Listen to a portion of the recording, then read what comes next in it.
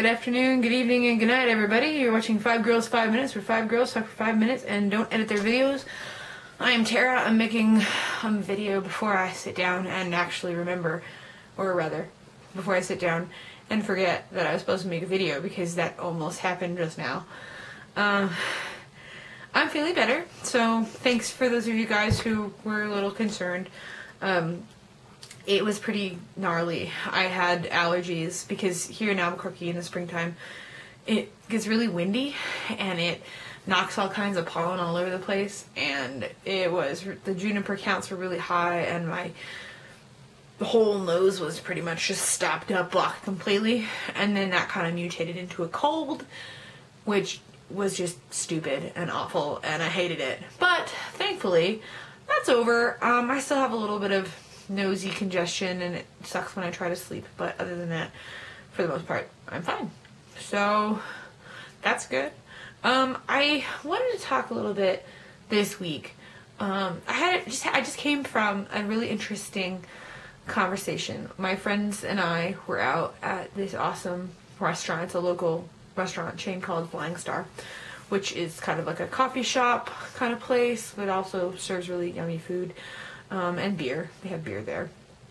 And we were just having a good conversation, because a lot of us have either worked with children or have worked in education, or are just starting to work in education, and are just kind of realizing that there's some huge differences between like the way that we were raised and the way that the kids that we work with are raised. And it was just really interesting, because there's a lot of things that you don't really, you kind of take for granted.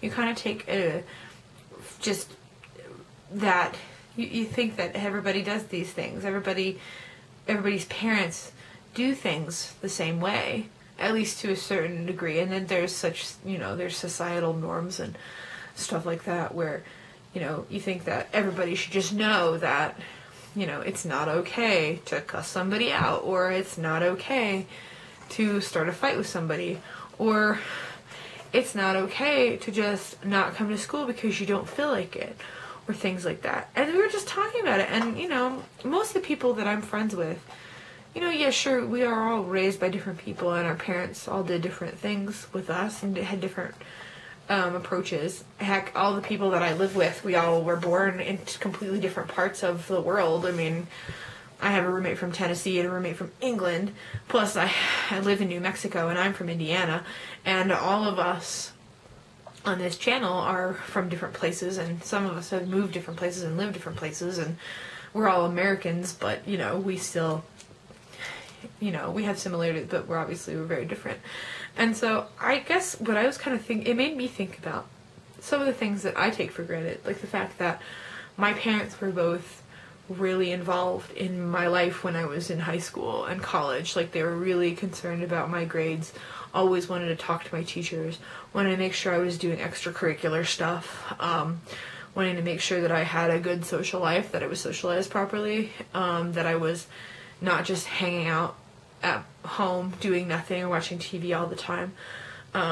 My parents didn't let me have everything that I wanted. They made me work for things. They made me earn.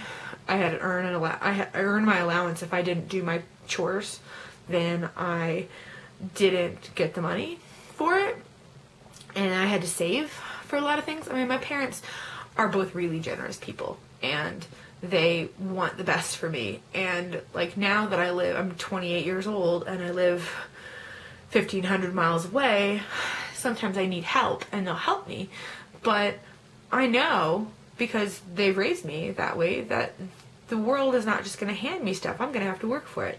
And I don't even like taking handouts from my parents. I really hate it when my mom was like, oh, well, I'll help you pay for your bills or whatever. I'm like, no, I need to learn to be responsible for my own money. And the kids that I work with, like some of the kids that I work with and some of the kids that I deal with and interact with on a daily basis in high school, they just don't have those kind of skills. And even some adults, and, I hate to plug myself into that adult category, but even some grown people have like a sense of entitlement and just a skewed worldview and don't really understand how the world works. And it's just strange to me. It's weird to think. And so I guess I kind of, this week, I just wanted to talk about that because it was something that I really had an interesting time thinking about, was just, you know, what are some things that your parents gave you, or some of the things that your parents raised you to believe that you think are really important, that you're looking forward to being able to use as you grow up? Because, you know, a lot of us are in kind of weird limbo lands between, like, being self-sufficient and being kids and dependent on our parents. So I just kind of wanted to know what you guys' thoughts are on that. So, hope I haven't been too boring, but I gotta go. And have a great week. I'll talk to you guys later. Bye-bye.